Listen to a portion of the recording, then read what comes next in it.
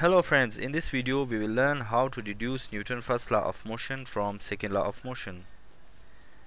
According to second law of motion, we know that force equals mass times acceleration. Here F means external force.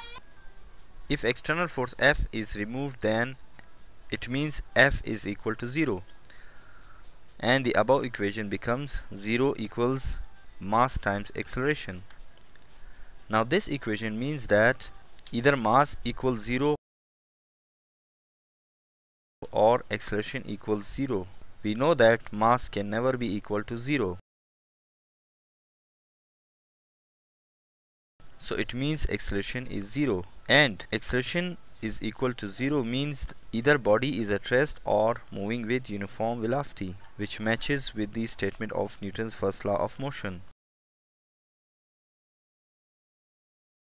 That is, if a body is at rest or moving with uniform speed, it will remain at rest or it will be moving with uniform speed along the straight line unless an external force acts on it. This is how we deduce Newton's first law of motion from second law of motion.